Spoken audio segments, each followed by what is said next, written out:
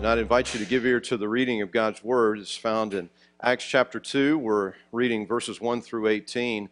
And this really is the story of the birth of the church by the movement of God's Holy Spirit. And I'd encourage you, as I read, to try to get a mental image of how this went down.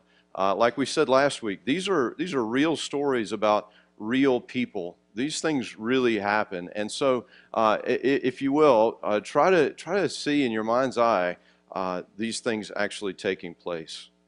On the day of Pentecost, all the believers were meeting together in one place. Suddenly there was a sound from heaven like the roaring of a mighty windstorm, and it filled the house where they were sitting. Then what looked like flames or tongues of fire appeared and settled on each of them. And everyone present was filled with the Holy Spirit and began speaking in other languages as the Holy Spirit gave them this ability. At that time, there were devout Jews from every nation living in Jerusalem.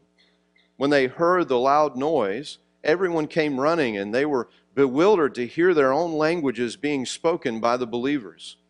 They were completely amazed. "How can this be?" they exclaimed. "These people are all from Galilee, and yet we hear them speaking our own native languages. Here we are, Parthians, Medes, Elamites, people from Mesopotamia, Judea, Cappadocia, Pontus, and the province of Asia, Phrygia, Pamphylia, Egypt, and the areas around of Libya around Cyrene, visitors from Rome, both Jews and converts to Judaism, Cretans and Arabs. And we all hear these people speaking in our own languages about the wonderful things God has done." They stood there, amazed and perplexed. "What can this mean?" they asked each other. But others in the crowd ridiculed them, saying, "They're just drunk, that's all." Then Peter stepped forward with the 11 other apostles and shouted to the crowd, "Listen carefully, all of you, fellow Jews and residents of Jerusalem. Make no mistake about this. These people are not drunk, as some of you are saying. 9 o'clock in the morning is much too early for that." Right? I think that was kind of a joke from Peter, right? Yeah. No. What you see was predicted long ago by the prophet Joel. In the last days, God says, "I will pour out my Spirit upon all people. Your sons and daughters will prophesy. Your young men will see visions, and your old men will dream dreams. In those last days, I will pour out my Spirit even on my servants, men and women alike, and they will prophesy." And I'd like to ask you, if you would, please pray with me. Oh God, we really don't have the right words. In fact, I don't think they exist in our vocabulary to express our gratitude rightly to you, specifically for your word. That you would reveal yourself to us, that you would reveal the way of salvation, and that even as we read, by the power of your Holy Spirit, you would speak life into our hearts, our souls, our spirits, our minds. And so, God, with the confidence of your children, that's what we're asking for today. That you would speak to us, speak life into us. And God, give us the faith that it takes, the courage that is demanded to not just be hearers of your word, but followers as well. We pray in Jesus' name. Amen. So we're continuing today this series that we started last week called I Love the Church from the book of Acts. And what we're doing is we're looking at the story of the early church that we find there in Acts to see the beauty and the power of the church of Jesus Christ. And the whole purpose of this is that as we look at the beauty, the strength, the power of the early church, as we see the devotion of those early believers, as we see how God gives them a love between them, brings them together into a family in Jesus, as we see how God is going to use them and use them so powerfully in His work to reconcile God and humankind, that our hearts would long to be a part of that same amazing, powerful movement, to the extent that we would fervently, persistently pray for, let's call it a new Pentecost, right? A work of revival where God pours out His Spirit on us, that we might have that same sort of level of strength of devotion to Jesus, that He would bind us one to another in the love of Christ, and that He would use us to reconcile the people of our community who are far from God to God in Jesus Christ. That's really the purpose of this whole series. And this morning we're going to zero in on the fact, and this is a fact, the fact that if the church is actually going to be alive, that the church must live by the Spirit, that He is the source of our life and power. And so the first thing that I think that we have to say, I think this is so important as we start out here talking about the Holy Spirit and the church, and so is to say that the Holy Spirit is God. You know, a big part of what God's doing in the Bible is revealing His character to us, showing us who He is. And as God reveals His character to us, what He shows us is that He is actually Father, Son, and Holy Spirit. You could take, for example, Jesus' instruction to us at our baptism, that when we are baptized, that we would be baptized in the name of the Father and the Son and the Holy Spirit, that the fullness of God, Father, Son, and Holy Spirit, is involved in welcoming us into God's family, right? And so God shows us that He is Father, He is Son, He is Holy Spirit. The way that I think of it is that God is an eternal divine friendship, that God really is truly three persons. And yet, God is also truly one. God is one and three. And so we have this word that we use to talk about the nature of God in this way, and that word is Trinity or triunity, right? God is one God in three persons. And so when we see the baptism of Jesus, His own baptism, think about this. The Holy Spirit visibly, so that especially John the Baptist can see, the Holy Spirit visibly falls on Jesus. And there is a voice from heaven, that is the voice of our Heavenly Father, speaking over Jesus, "This is my beloved Son." And so we see in the act of salvation that the entirety, the fullness of God is involved in reconciling us to Himself, Father, Son, and Holy Spirit. Why do I say this? Because I think it's so important for us to honor the Holy Spirit as God.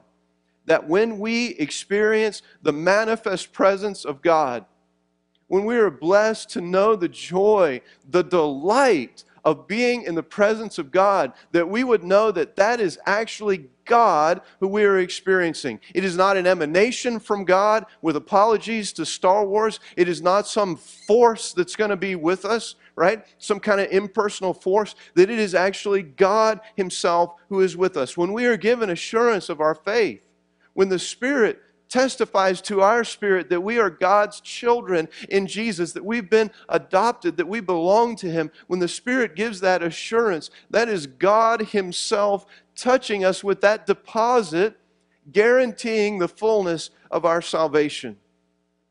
When God enables us, He calls us and He enables us to do things that are far beyond what we could do. I mean, even spontaneously speaking other languages, how cool would that be, right? Even something like that, that when God enables us, when He calls us and enables us to do something that is beyond our ability, that is God. It is God, not an emanation from God, but God Himself. And that really brings us to our second point here. And that is that as we look into our Scripture, we see that the believers have to wait. They have to wait on the Holy Spirit. And part of what that's about is the sovereignty of the Holy Spirit. The Holy Spirit is not a magical force that we can just command, that we could get some kind of hocus pocus magic stuff going, and we could say the right formulas, and we could, do this and do that, and then we could manipulate the Holy Spirit and tell the Holy Spirit when to show up and how to show up. We cannot do that because the Holy Spirit is God. We must simply wait on the Holy Spirit and follow the Holy Spirit because He is sovereign. He is God. But not only do they have to wait on the Holy Spirit because He is God, God's going to make that so clear in this, that the church belongs to God. But not only that, if this church thing is actually going to work, it will be dependent on the Holy Spirit.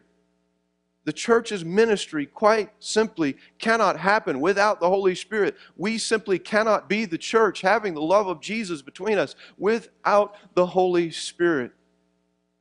This is not, friends, a human organization.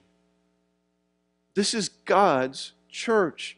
Jesus says in Luke 24:49, "And now I will send the Holy Spirit, just as my Father promised.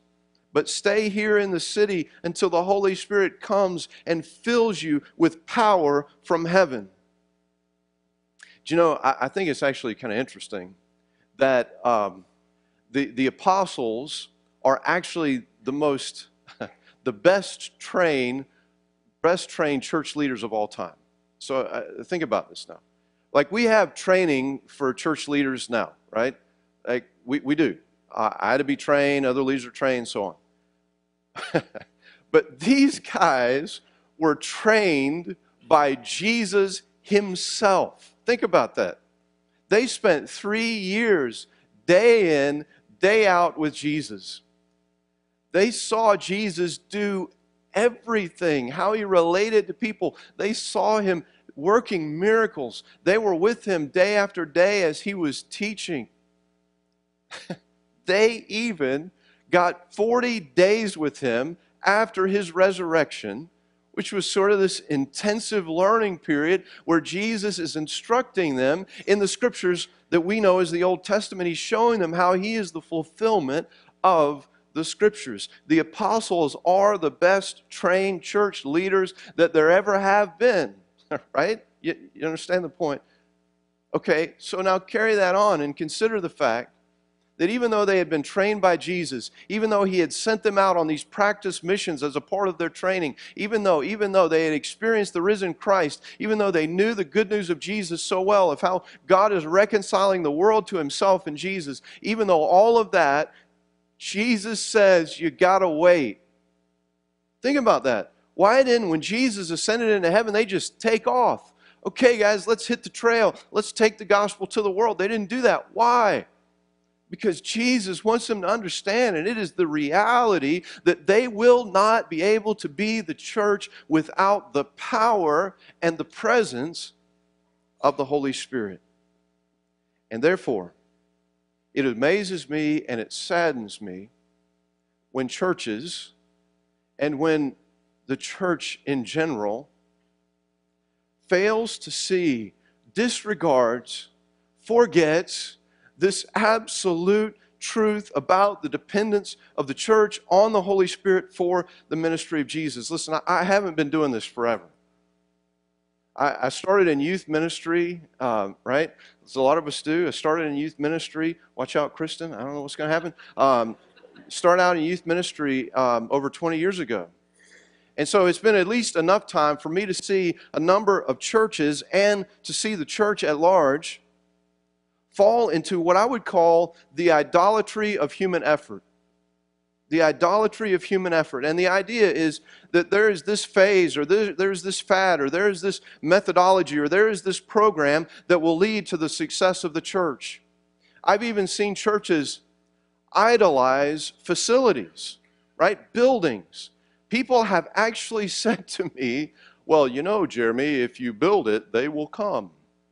And I'm like, you know that's not in the Bible, right? Like, that is from a movie. That is not God's holy word. I don't know why you're just declaring it like it's from the Bible, because it is not. And so what we see, and this is really sad, we see churches, church after church, going into crippling levels of debt because they believe if they can have this amazing facility, then people will come to Jesus. They will have success for the ministry of Jesus. All sorts of if-thens. If we have the right kind of facility, if we have the right kind of music, if we have beliefs that don't offend our culture, if we have this, if we have that, if we have a young pastor, if we have an experienced pastor. You know, the old joke is that every church wants a 30-year-old pastor with 40 years of experience, right?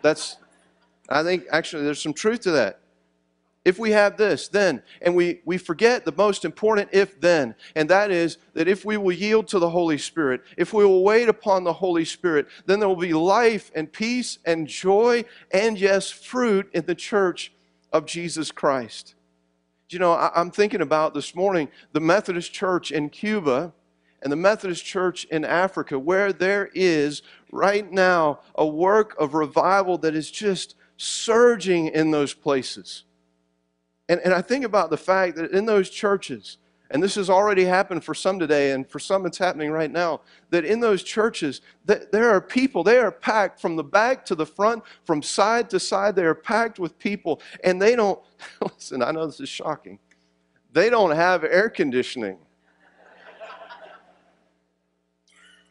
They don't have strobe lights and smoke machines. A lot of them are on dirt floors, and some of them are even in the open air. But people are being drawn in waves and waves to Jesus. And the question I think we have to ask then is why? You know, listen, the followers of Jesus there are working hard. They are giving themselves to the work of the Lord. That is certainly true. But the power is not theirs that is accomplishing this work of revival. It's not theirs. And they would tell you that it is the anointing of the Holy Spirit on the church that is accomplishing the work of Jesus. Friends, where the Spirit of the Lord is, there is life, and there is freedom, and there is joy, and there is power. You know, there are people there who will walk miles and miles and miles in the hot sun and the driving rain so that they can get to church. Why? David says, better is one day in your courts than 1,000 elsewhere. Do you know, to stand in the manifest presence of God is the sweetest thing that I've ever experienced. And so they will walk, and they will risk rejection, and they will risk persecution to be in the presence of the Lord. And so the question then is, how can this be today? How can this be today? The people who were amazed at Pentecost, they said, how can this be? And this is a question I think that's on many of our hearts. How can this actually be today? And I think that question to God, how can this be? It actually causes God to reflect a question back at us. And that question for us individually, right? Individually, but us corporately, that question is simply this: do you want to be filled with the Holy Spirit? Is that what you really want? Church, do you want to be filled with the Holy Spirit? Believers were together that day, and all of them were filled with the Holy Spirit. Without exception, they were all filled with the Holy Spirit. And this was in fulfillment of the prophecy of Joel. He said, under the inspiration of the Holy Spirit, that there's this day coming when God will pour out, and don't miss that verb, pour out, lavish over His people the Holy Spirit. And on that day, He says that He will give dreams and visions to both the young and the old, to both men and women, those of great high account and those of no account. Nobody in this list is excluded from the gift of the Holy Spirit. And I want to just take a moment, an aside here, to talk about age. Because sometimes I hear people when they talk about our church, talking about our church apologetically, because there are lots of old people in our church. And I just want to say, God is no respecter of persons. God, when He looks at us, considers age to be irrelevant. God doesn't say that young believers are really so much more valuable than old believers. And the opposite is true. God doesn't look at old believers and say, oh, they're so much more valuable. What the Scripture says is that what God looks at is faithfulness. What God looks at is a desire to be filled with the Holy Spirit, young and old alike. So let's stop apologizing for the fact that we are winning at this game of age. Right? If it's not if it's golf, but let's say it's like another game, like some football or basketball or something. We're winning that game, right? We're winning that game. And so we have these dreams and visions being given to people. For somebody, it's is to love on the kids at our elementary school. That's a dream. That's a vision from God. For another person, it's to invite a neighbor that's gotten connected, to invite them to come and hear the gospel. For another, it's to resource the ministry of the church. God gives these dreams and visions to young and old alike, dreams and visions of how we would be used to reconcile the world to God in Jesus Christ. But back to the question, this collective question, do we want to be filled with the Holy Spirit? Because the thing is that you can't be filled with one thing and filled with another. And what I mean by that is that we can't be filled with the Holy Spirit and also filled with ourselves, right? It actually kind of doesn't work that way. If we want to be full of ourselves, then we have to sort of nudge the Holy Spirit out of the way. And so the question really is, it's a real question. Do we actually want to be filled with the Holy Spirit? Jesus says in John 17:33, if you cling to your life, you will lose it. And if you let your life go, you will save it. This is the way to life, to open our hearts to the Holy Spirit and say, Lord, I yield to you.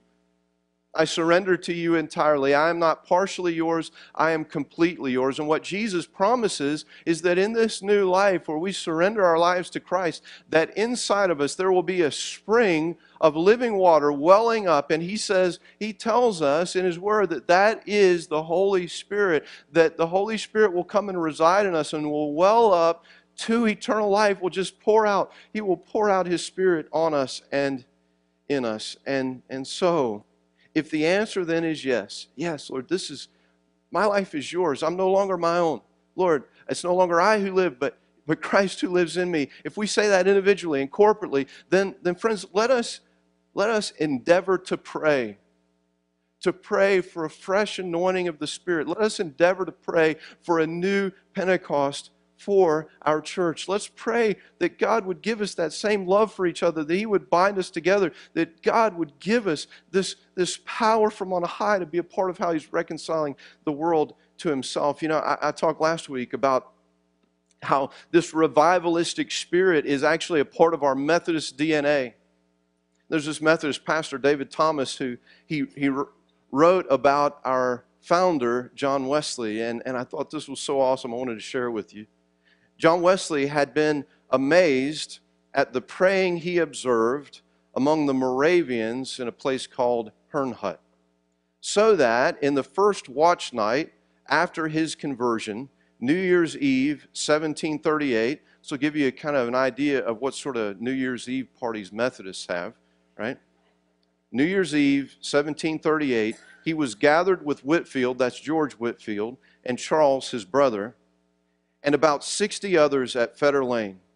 And he writes in his journal, about 3 a.m, as we were continuing, pressing in prayer, the power of God came mightily upon us, insomuch that many cried out and many fell to the ground. As soon as we were recovered a little from that awe and amazement at the presence of his majesty, we broke out with one voice, we praise thee, O God, we acknowledge thee to be the Lord. And so may our prayers and praises arise to God as a church family, that the power of God would be known in our midst, that he would use us so powerfully to reach those who are far from God through the grace and the love of Jesus Christ. May it be so here in our day as it was in the days that we read about in the book of Acts. And maybe I could get an amen.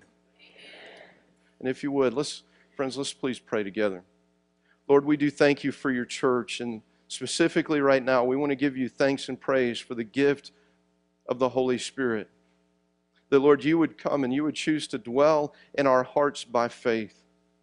That you would choose to bring us together as church families, as the body of Christ, that you would choose us to bind us one to another, and that you would choose to use us to reconcile the world to yourself through Jesus. God, we are truly amazed and we are truly grateful, and we pray, Lord, that your Spirit would fall on our church, a fresh anointing, a new Pentecost, Lord, that you would sow such love between us, that you would sow such devotion to you, Lord, in us, and that you would, Lord, use us in your mighty power to reach this community in Jesus' name, and may the glory all be his. And together we say, amen.